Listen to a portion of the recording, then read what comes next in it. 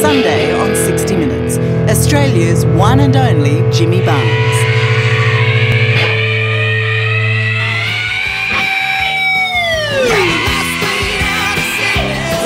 From the docks of Adelaide... This was where I first touched Australia. This is like home for me. ...to adrenaline-fueled arenas. People would come see coaches and something's going to happen, and that tension was really what made it exciting. Mixing late nights, drugs and rock and roll. I'd drink anything that was nailed down. I was just sort of, okay, can I make this? Yes. The love of his life.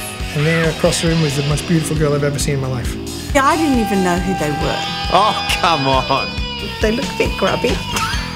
Celebrating 30 years solo. I've got, a long time left of me. And bringing the whole family along for the ride. There goes Megan now, and then me, then Amanda, Mahalia. The good times of a rock and roll legend.